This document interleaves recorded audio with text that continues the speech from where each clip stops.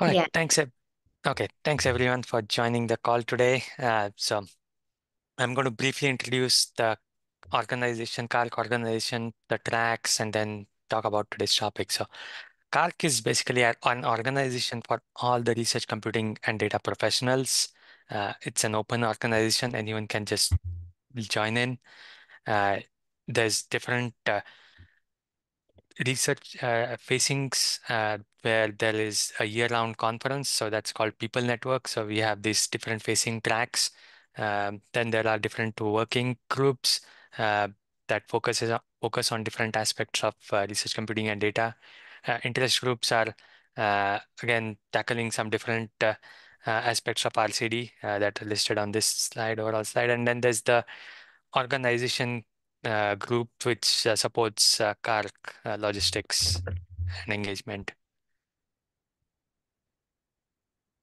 So there are 5 CARC people network tracks: data facing, emerging centers, researcher facing, systems facing, and strategy and policy facing. So the strategy and policy facing track is what we are going to focus on in this particular call. Well, the participants are mostly uh, people who are in the leadership role at various research computing units at different academic institutes, and also some other institutes that are not for profit, like national labs and so on.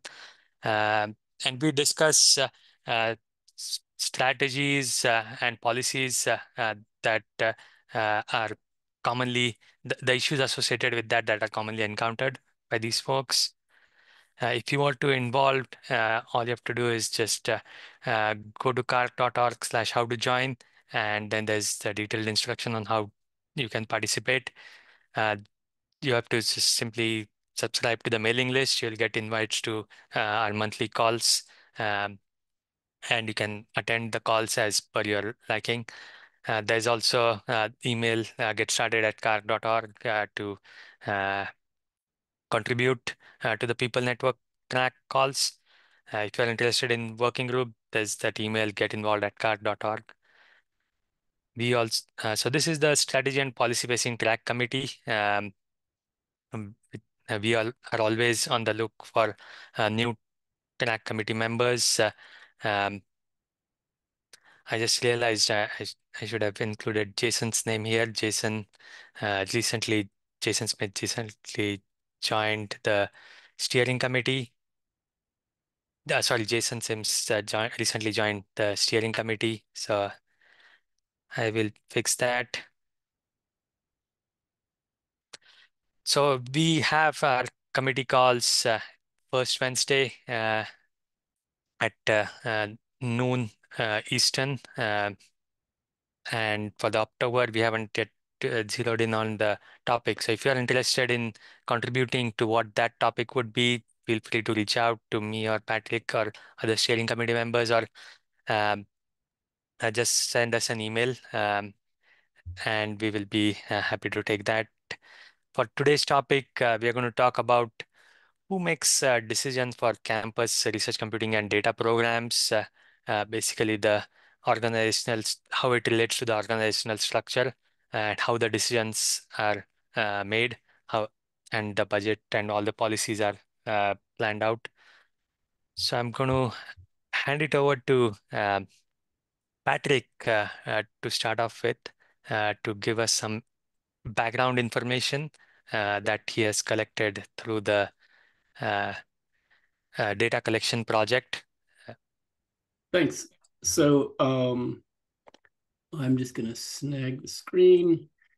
All I want to do is show you some data that we have that has been gathered as a result of people entering information and us gathering information about their institutional demographics as part of the capabilities model. This is the data portal on the Nexus. And it has a bunch of different data, but for today, I'm going to look at some of the community demographics, in particular, some of these demographic charts. Now, there's a whole bunch of different charts in here that you can go exploring on. This just shows sort of the range of different institutions that are actually contributing to this data. But in particular, we talked a little bit about in the profile about how the organizational model impacts us. And what we know from what people have told us, and we still have about a fourth of the contributors who we don't know what exactly their model is, but for many of them, we actually know that somewhat over half are actually centralized in some manner. And then there's a fair number that are actually organized in a school or department. And then some campuses are decentralized. And then there's a small percentage that have no organized support at all. If we look at a subset of that, like just the R1s, we see that R1s tend to have, they're more centralized, and none of them lack any support at all. If we just look at the R2s, we see many more that are in a school or department or decentralized. And if we look at the ones beyond R1s and R2s, you see that it's even broader, and quite a few of them don't have any support, but there's lots that are decentralized or in a school. So I just thought that was, it's kind of interesting to understand how that distribution works. Another thing that people tell us about is their reporting structure. Where within the university is their organization reporting up through primarily? And again, what we see across the broad communities, about 40% of them report up through a central IT group. About 1 in 7 or so report up into research. Again, about the same number are reporting to the provost or a dean. And then there's outliers here. Some of them, several actually are within an institute somewhere, which is kind of interesting.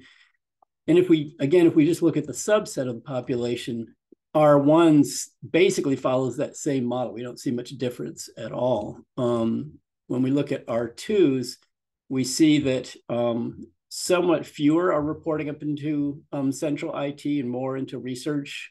And when you go beyond the major research institutions, you see that it's much more diverse. Only about a third of them are reporting up through IT, a lot of them through a provost or dean or somewhere else on campus. So I just thought that might be interesting as a little bit of background. Y'all are welcome to go and explore that if you want to go see some more of the data yourself, but as sort of a prompt to, okay, this is the range of kinds of patterns we see in terms of reporting structures and where you sit on campus.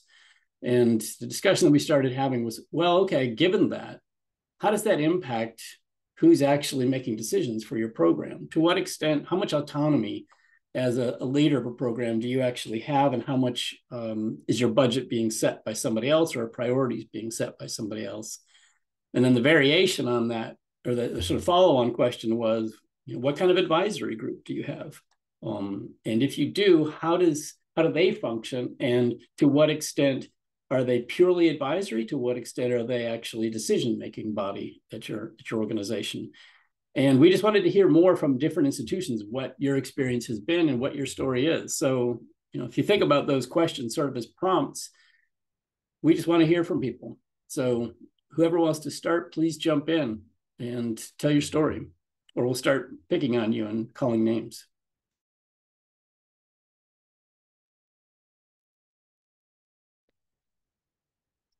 Maybe I can get started with what happens at Penn State. So at Penn State, the research computing unit is located within an institute called Institute for um, Computational and Data Sciences. And that institute has two components. One is the Research Computing and Data Unit, which focuses on actually the core facilities and core services and also research facilitation. And then the other unit is actually enabling research collaborations in the research computing and data space. So that's that institute structure, and that institute actually reports up to Senior Vice President for Research. So it's totally on the research side of things. There's nothing related to IT as such. But we do heavily collaborate with the Penn State IT teams on the entire infrastructure and so on. So that's kind of the organizational structure. And when it comes to advisory committees, we have actually several different advisory committees, and some of them are actually kind of committees that are making some decisions as well. So let me elaborate a little bit more. So there's one advisory committee called Power User Group, PUG, where these are the 7 power faculty members who are big users of the research computing infrastructure. They actually are helping make decisions on how the system uh, is operated, in the sense the business model related decisions. Then there's Cyber Infrastructure Faculty Advisory Committee that kind of looks at various policies that we have around the research computing facilities. Then we have External Advisory Committee, which comprises of industry folks, lab folks, national lab folks, and we are trying to recruit potentially some policymakers into that group. So that group is kind of focused on trying to guide where the research computing and data landscape is moving towards, so that that gives better insights into setting the strategic direction for the institute. That's kind of the reporting structure and the advisory committees at Penn State.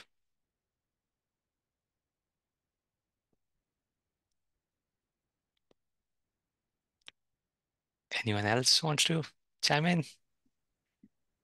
So I'm happy to jump in just so I can break the seal on talking at one of these things. I've been lurking for a few.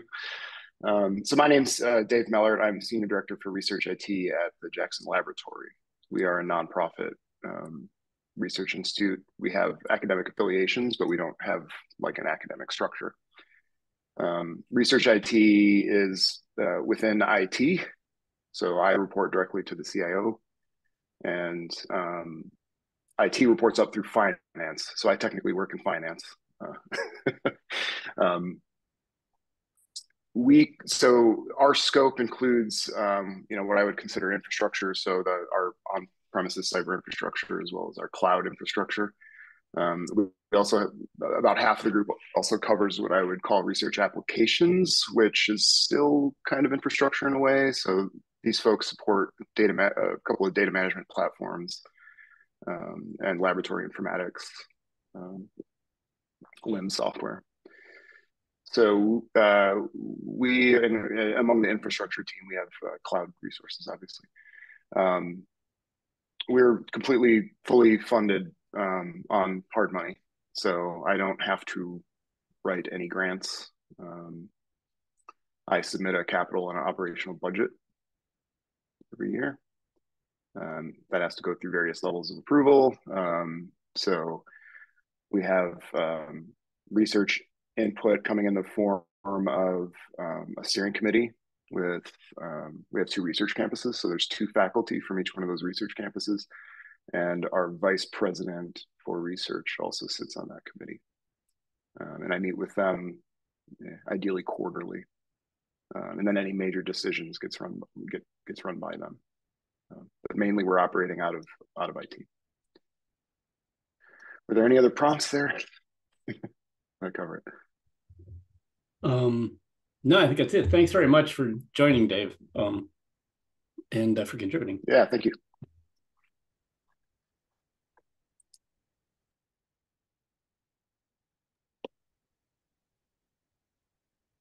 So is there like an oversight, Dave? Do you have oversight committee as such, or not really? Yeah, so that's mainly going to be just my leadership, as well as the faculty steering committee. Yeah. So, our budget gets reviewed like other budgets in IT. That's sort decisions, again. Yeah, go ahead. A larger sort of financial situation review, as opposed to how are you spending your money, right? Yeah, at a very granular level, I think we have a lot of flexibility. So, if we need to build a system for some purpose, nobody's nitpicking the details on that, right? I propose a budget, and then we build it. If it meets the requirements, then I get to do that again in the future. Otherwise, maybe there will be more oversight, but we have a pretty good working relationship. The entire group actually is only about 8 years old. So previously our HPC and such was handled by what we now call our data sciences group, formerly computational sciences. Often other places would call this like research computing. So they work more directly with the research labs on specific projects to facilitate analysis or data management and things of that nature. So they were actually running the HPC that was purchased and sort of racked and all of that by IT, but they were really the ones in charge of that. So it's kind of right, and they sit completely within research. So it was recognized that there was tension having research controls, like they're not really going in the data center, right? So there's this communication problem there, and research IT was created for many of the reasons that everyone has something either called research IT or similar to research IT, because it's nice to consolidate a lot of that work and decision making. Right, but yeah, but we, our group is staffed with, I would say, probably 30 or 40% of our group are folks with a research background. Yep. I mean, it sounds a lot like, what's in an academic setting. That's why part of why we're really happy to have, we're trying to draw more people in outside of academia, so partly to see the parallels. Yeah. And it's, to say you're not in academia is a little bit of a fudge, but no, I mean, we are, but we don't have a university structure. Exactly. We have affiliations with UConn and Tufts and so on. So there's graduate students and postdocs, and we call our lab heads professors and whatnot. Right. But the economics of it are a bit different. I don't know how familiar you all are with the Jackson Laboratory, but we sell mice to the research community. So we have a commercial arm, and that produces a fair bit of revenue that gives us the ability to do things like fully fund research IT. Yeah. So who else wants to speak up? Especially folks from smaller institutions or others. Yeah, I mean, I'm happy to chime in as someone from a smaller institution. I'm Jason Sims. I'm the manager of research computing at Swarthmore College. So we're a small, considered highly selective liberal arts school just west of Philadelphia, and I'm the first person in this role. The role was created, and I wouldn't say that it was created for me, but it was created that kind of emerged out of a similar role that I had at Lafayette College, and it seemed to also make sense within the structure of Swarthmore, and so they thought it would be a good idea to do something similar. I report to the director of academic technology. And much like Lafayette, housing it in the same team within ITS, we thought that made more sense than housing it in a more systems or networking facing team, because the work that we do, like I think a lot of research computing teams or folks that run clusters or whatever, it is a very forward-facing undertaking. We work a lot with pedagogical applications. In addition to research, we work with a lot of students, a lot of student projects, that kind of thing. So we made a conscious choice to house it right within that same team, which is very hands-on and provides a lot of active, engaged support directly to the faculty and to the folks using our systems. I work with my manager to come up with our budgets. We're lucky at Swarthmore that we have a fairly good pot to work with. That it's certainly by no means unlimited, but if we can justify what we want to do, we typically don't receive a lot of pushback on that. It's not just a free for all, but as long as we have good use cases and we can sort of lay those out, we usually can get what we need to advance the science, which is nice. The CIO here at Swarthmore reports to the provost, which is different than what it was at Lafayette when I had the same role, where the CIO there reports to the president and is a VP and therefore is part of that inner circle. So there are differences, and I think that there are positives and negatives to both of those kind of structures, and sort of any structure really. Because some folks report to a VP of research or something like that, and I think that there can be advantages to sort of all of these placements. I'm happy if people want to take that discussion farther about sort of the differences that I've noticed in those two. I'm kind of happy to do that if there are pointed questions on that point. We have a faculty advisory committee, and it is advisory. They do not dictate policy, as it were, but we find them extremely helpful for a couple of different reasons. First of all, they're typically comprised of our heaviest users, and so we want to hear from them. We want to know what's working, what's not necessarily working, where their priorities are, the kind of work that they're envisioning doing in the next 1, 2, 3, 5 years, those kind of cycles, so that we can adjust accordingly and make sure that we're able to support them effectively. We also value their input as sort of ambassadors for us to the rest of the faculty.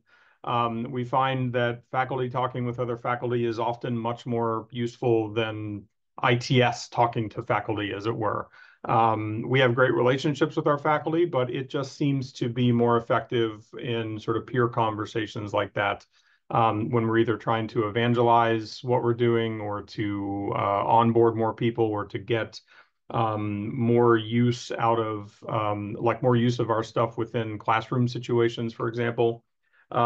So that works pretty well. And as some of you know, we actually are on the tail end of a project to merge our high performance computing environment with Lafayette College. And so that's interesting from an advisory perspective as well. We have so far decided to not kind of do a joint advisory committee, but rather have separate advisory committees at each institution that if we need to bring that together, we can. But we've discussed what the pros and cons would be of trying to coordinate folks at 2 different institutions and whatever. And for now, we've decided against that. So that's kind of how it works from our end.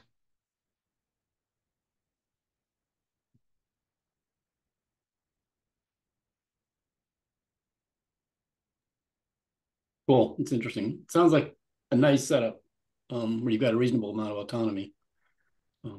Yeah, I mean, that is correct. We do have a good amount of autonomy.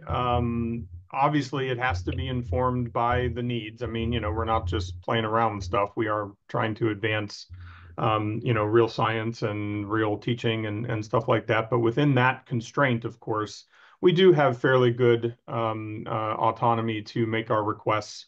And yeah, so it is nice.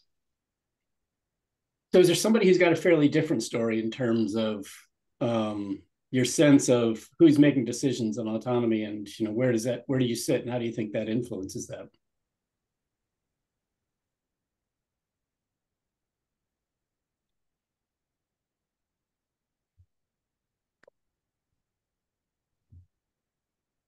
Come on, people, speak up.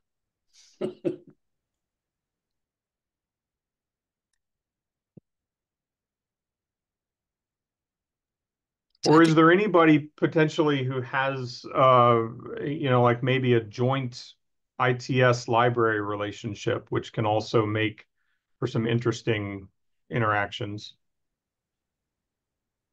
I can speak of. I don't ever know whether I'm part of a big school or a small school, and that sounds contradictory coming from Harvard, but within Harvard, all the schools are independent. We don't call them silos, we call them pillars of excellence. So, but we have an independent research computing group, and it is a collaboration between the Division of Research, which I'm in, and then my colleague in IT is Research Technologies, and we have a group within the Baker Library, that's Baker Research Computing and Data Services. And we partner really well together to define, we did an exercise a few years ago where we started out with research use cases, And from that sort of defined all of the requirements covering all the use cases that we could identify, and then use that to really plan our roadmap for cyber infrastructure. And that was a great exercise, and everyone participated. We had about 20 people really participating in that. And so it was a really great collaborative effort. Primarily, it's me within the Division of Research and Chris LaValle within IT that's defining how we're moving forward with research computing. We do have a research computing advisory group. It's not a committee, it's an advisory group. It's a faculty advisory group that we meet with quarterly that has been incredibly helpful, sort of giving us feedback on how we're doing and how we're organizing and executing. We have, at the business school, we have about 300 faculty, probably about that use research computing. It's probably about 100, and it's growing because we're really a business school. You may not think of a business school and research computing, but we're kind of a microcosm of the social sciences, and social sciences are using more and more horsepower to look at data and analyze. So my team is primarily data scientists and statisticians, and we work directly with faculty. We're also independently funded. The business school generates revenue that they use to fund all of their research internally. So yeah, we don't have grant funded positions or anything like that. So that's a great advantage for us.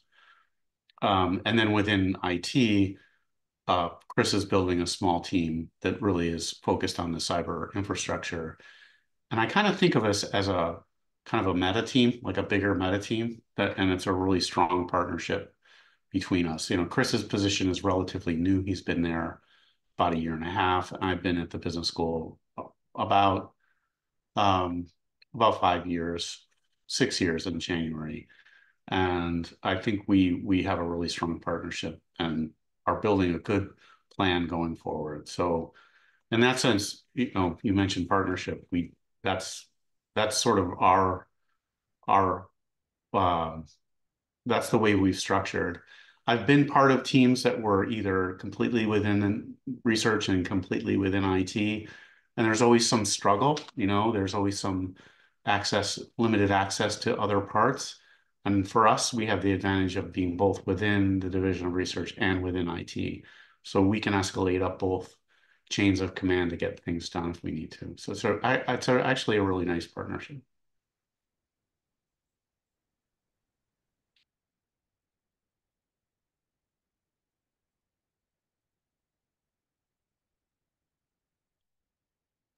Paul, did you say how many people work in your group? It varies. I think I have about 8 data scientists, statisticians, and we just hired a research software engineer / data scientist.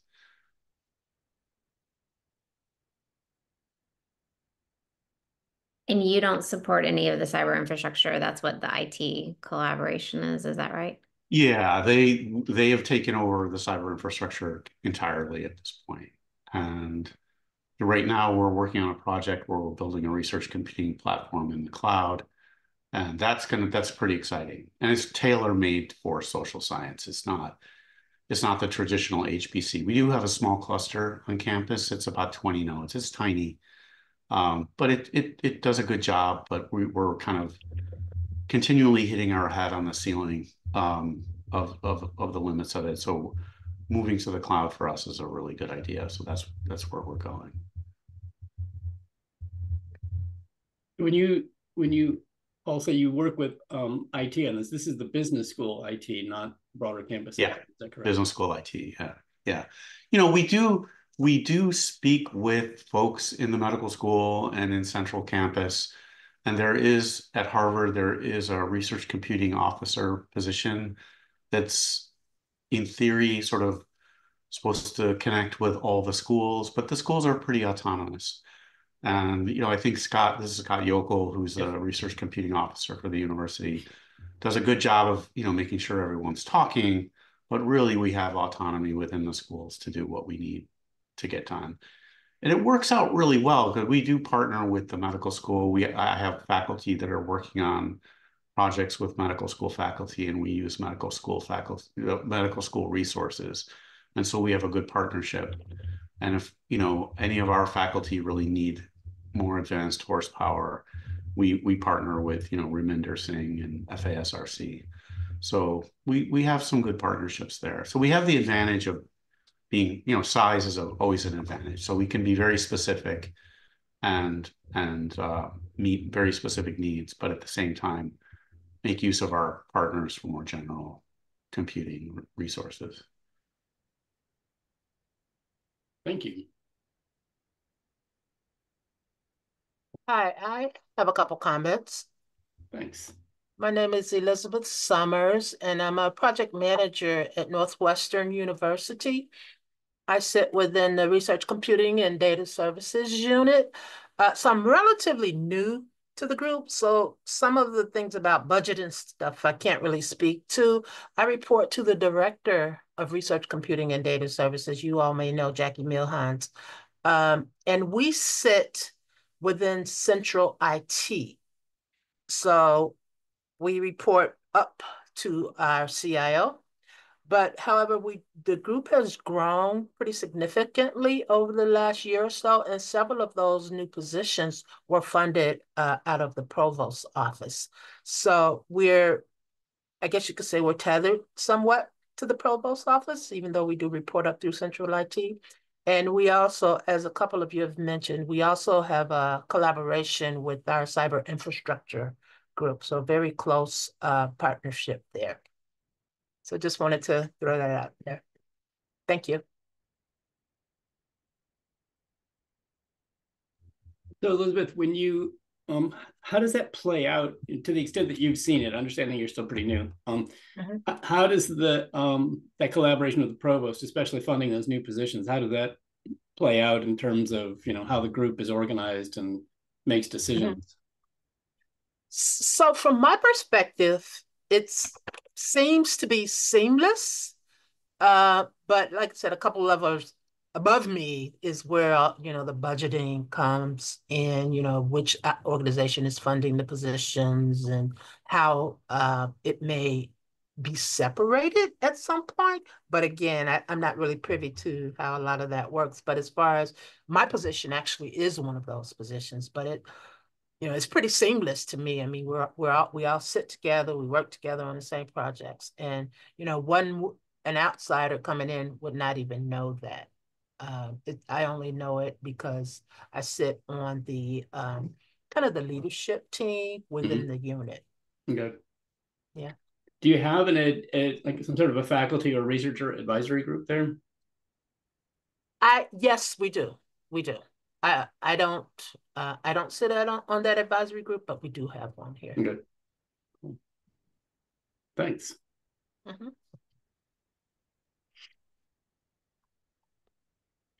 Who else?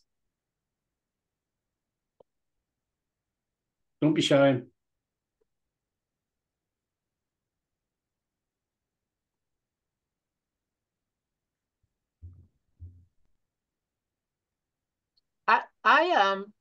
Unless anyone else wants to chime in, one of the folks, I can't remember who, mentioned that they wouldn't mind going into more detail about some of the differences that they've seen in support of research computing, depending on where the unit sits. Do I have that right? Did someone mention that? I mean, I mentioned that in terms of reporting up to the provost versus the president. Right. Yeah. I'd be interested in hearing some of those differences if no one else wants to talk about, how they're structured. Yeah, I mean, I'm happy to cede the floor if someone else wants to chime in, but I'm also happy to give a couple of thoughts on that. Sure. Well, why don't you go okay, ahead? hearing none. Go ahead, Jason. Yeah, no, I mean, it's, and granted, I'm a bit removed from that level of things, but from my vantage point, I guess you could say, the nice thing about reporting up to the provost is, well, let me preface this by saying the way that the provost is selected at Swarthmore is different than where I've been before. Swarthmore has it baked in that the provost will come from the faculty of Swarthmore.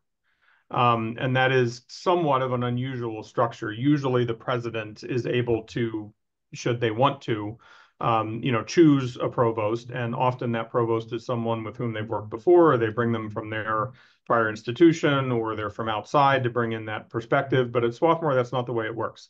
And I think that at Swarthmore, for that reason, it's you kind of avoid potentially some of the problems that structure could normally cause, because since they do come out of the faculty, they've assuredly been there for, in some cases, a couple of decades, 15, 20 years. They have a lot of trust and experience with the faculty. They themselves have often been consumers of the very technology that you are now, kind of working with them to support on a broader institutional level. And so it's worked really well. I think that if the provost is external and comes with a lot of ideas, maybe to structure things in a similar way that they've had before, that can cause problems, especially if, well, problems is maybe too strong of a word, but it can potentially cause some confusion or some friction, especially if that role maybe turns over even every 5-7 years, something like that, whatever the standard life cycle of a typical president is. It's often not a decade, sometimes it is, but often provosts get replaced on some relatively short-ish cycle, which may not even last the lifetime of a single piece of equipment that you're interested in purchasing. And so that can be somewhat interesting. Whereas I've found at Lafayette that the CIO serving as a vice president of the institution and having that sort of seat at the table with the president and with other VPs and decision makers like that really gave us some good and useful insight into the goals and trajectories and plans and all of that stuff for the institution as a whole, which allowed us to tailor our message to show how we were able to further those goals. How could we deploy research computing and other ITS resources, more broadly writ, in support of the trajectory of the institution as a whole. And so, it certainly gave the CIO access at a level that a lot of CIOs who don't have that similar reporting structure was able to have. And we found that very helpful as well. It did kind of divorce that role a little bit from direct interaction with the academic side of the house, because the provost often has direct oversight and activities specifically within the academics. And so that's also helpful if you are trying to deploy your resources more in support of the academic mission of the institution and the sort of quotidian teaching and student support that the provost's office might be able to provide. But obviously we were likewise in discussions with the provost at Lafayette. It just meant that ultimate reporting structure was a little different. So anyway, those are some of the differences that we found. I will say that I like the fact at Swarthmore that the provost does emerge out of the Swarthmore faculty, because usually we know that person then very well already. And so there's a lot less of a, learning curve, and we don't expect any curveballs out of nowhere that, I think we really need to change this or whatever. And it gives us a good relationship, and a productive working relationship with them usually right off the bat. So that's just some thoughts. No, I think you bring up a number of really good points, Jason, and I'll go ahead and share a couple of things. It's been a little while. I retired from UC Berkeley about 5 years ago, but when I was there, there's a number of things that what you were describing, Jason, resonated with experience that we had. One of them was, at one point there was a new provost that came in from another institution, and it wasn't even so much that they wanted to do a lot of new and different things as that they weren't as aware of the political and social landscape in terms of how decisions were made. And they stumbled over that because they didn't understand who all they had to consult and just, how much they had to be consultative. And that caused them a lot of issues. At the same level, when when one of the older CIOs had come in, that CIO was then a cabinet level position, like what you're describing. And that individual managed to engender enough friction, I will say, with other members of that cabinet and elsewhere that by the time that person left, the role had been pushed down a couple layers and reported up through the CFO. So personalities, are part of the landscape that we all operate in. And sometimes somebody does stuff like that. And that CIO also burned a lot of bridges with the VPR. And when a new CIO came in, one of the things that he was great at was rebuilding those bridges. He had been told when he was hired that research was a non-goal for the CIO, but he decided that he thought it was really important.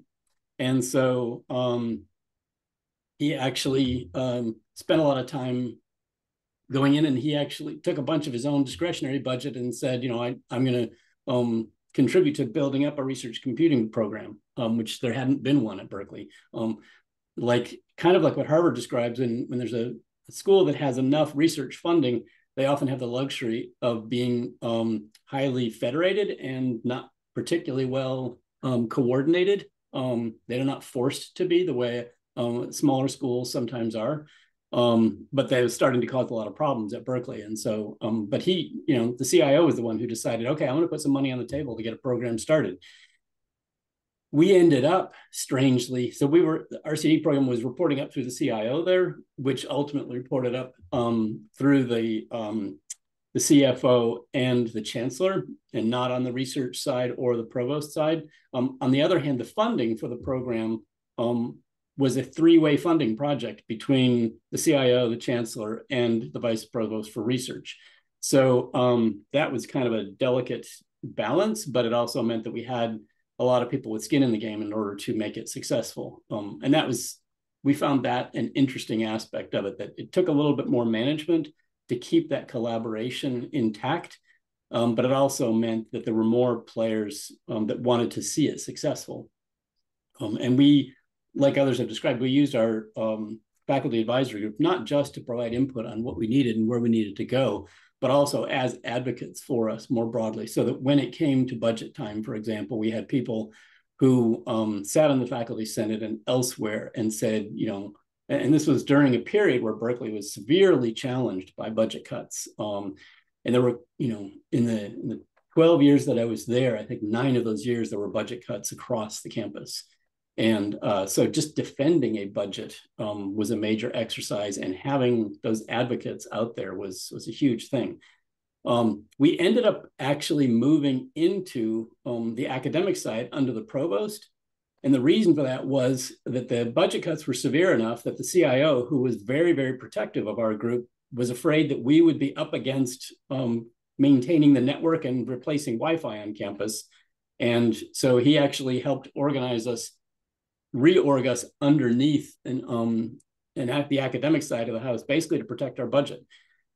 So weird things can happen. And in the end, moving over into academic meant we had people who didn't understand research computing, and we had to fight really hard for them to understand our budget and why we needed the budget we had, which was kind of a pain, and to understand the collaborations we had all over campus. But it was one of those budget machinations things that was really important to our survival at the time. So those are probably some partial outliers in terms of our experience. But I'm kind of curious, if any of that resonates with others who've been through, especially where you actually going through budget wars. We had a lot of support on campus, but it was a really, really tough time. And so fighting for budget was a big issue.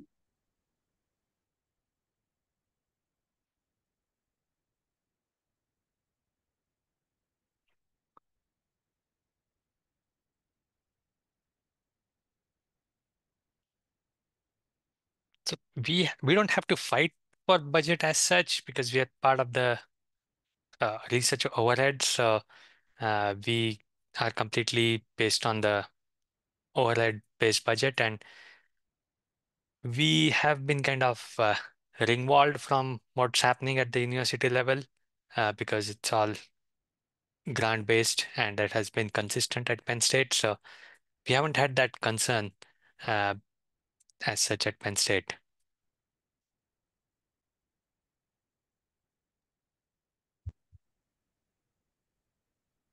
I'm going to start pointing at people. Tim and Dana, you've both been at small to mid-sized institutions. Anything here resonate or not with you all?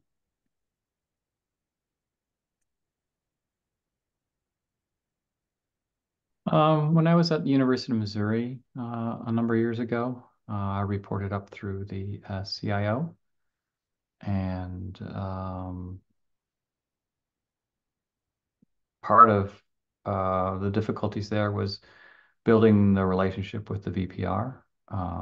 After I left, the VPR really started investing in research computing at Mizzou, and now they're building some good relationships between the IT side and the research computing side. Yeah, budgets were always a problem. I went through like 3 or 4 years of double-digit budgets. The first few were definitely needed, but after that, it became that all decisions were bad decisions. So, you mean double-digit budget cuts? Like double-digit percentage budget cuts. Yeah, like 15%, 12%. Then it was down to single digits. So that made it difficult.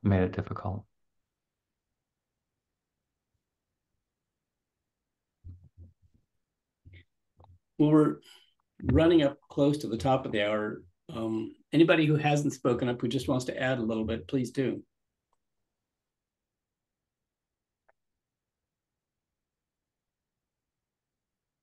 So I guess one thing I'll add, in my situation, research computing in some sense was a standalone unit. We ran most of our services, including the network. So I think that gave us a little bit of autonomy from some of these frictions that can happen when portions of the infrastructure are living within IT and have different levels of enterprise IT versus research IT type relationships that go on. So that allowed myself as a director to have lots of flexibility in determining how things went in terms of service levels and things like that. We did have some governance. I think that worked out quite well. We had a CI council. I forget what we called it, but it provided some good governance. When you say governance, were they really weighing in on strategic decisions and budget, or was it really advisory? It was advisory, and then I had a number of what I called anchor tenants, researchers that I worked well with, or worked well with our group, worked well with the team, and were productive researchers and investors, and they provided some guidance on how, in terms of service offerings and service levels and things like that. So yeah, that sounds responding to their needs and how their opinions was very valuable.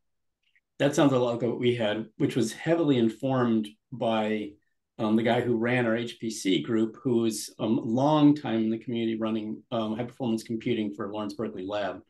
And he was very, very careful to keep strong connections to the researchers, but was also pretty careful to say this is an advisory group, not a decision-making group. And that was his advice, which I think was really useful to us when we were getting started. Anybody else want to throw in a comment?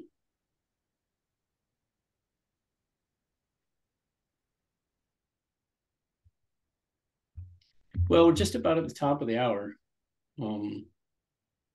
Thanks everybody for joining the conversation. For those of you who shared your stories, been really interesting, and we look forward to seeing you next month. We will let you know what our topic is going to be once the steering committee meets and has a chance to hash through ideas. If you have ideas for stuff you'd like to hear about, please do let us know. You can drop them in the Slack or send an email to us. We're always interested in hearing what people want to know more about or what they wish we would talk about. So please let us know. Amit, anything else? No, you covered it all. Thanks. All right. Well, thanks everybody. Have a great rest of your week and see you again soon.